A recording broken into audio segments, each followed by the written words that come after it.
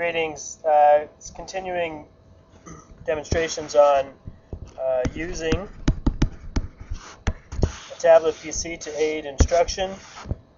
We could use it for basic math. We could use it in chemistry. We can use it in physics. You can use it most anywhere, even the arts, of course. You can use it most anywhere where you need to convey some information, and preferably record it so that you can use it as a reference, or your students can use it as a reference in the future. So let's do some basic math. We'll do perimeter. P equals perimeter, of course. We'll do area as well. Area, A equals area. We'll create, using this very basic tool set, we'll create a simple rectangle.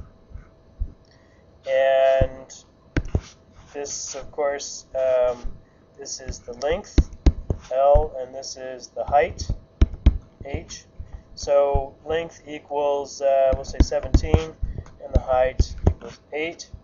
So, of course, perimeter equals 2L plus 2H, which gives us a value of perimeter equals 2 times 17 plus 2 times 8.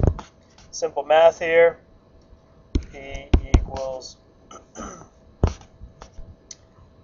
34 plus 16 gives us total perimeter of 50. Now let's do area. Create a new slide.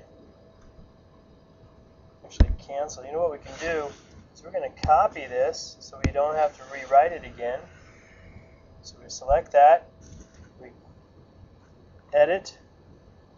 Copy. Now let's create a new slide. And let's bump that up to the correct height, or we're going to say that's 800. And insert. And that should maintain, click maintain aspect ratio, and that should work. Click OK. Now we have a new slide, and let's paste that. File, paste. There it is. Make that a little smaller, and we'll continue with our problem. So area, of course, is area of a rectangle is length times height. And click off, click, and now area equals length times, I'll put the multiplication symbol there, times height,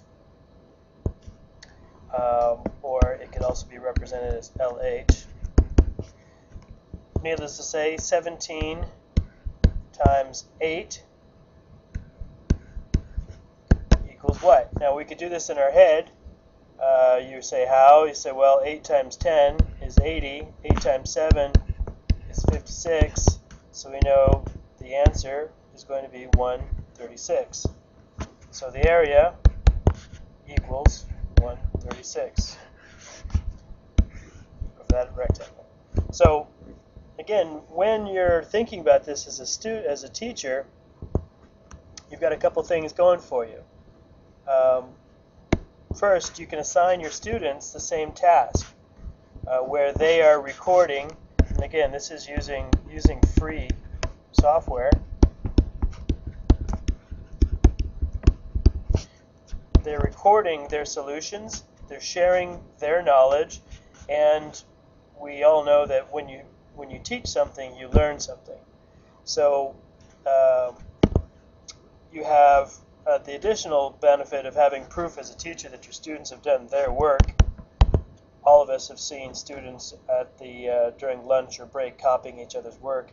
This can't be copied easily.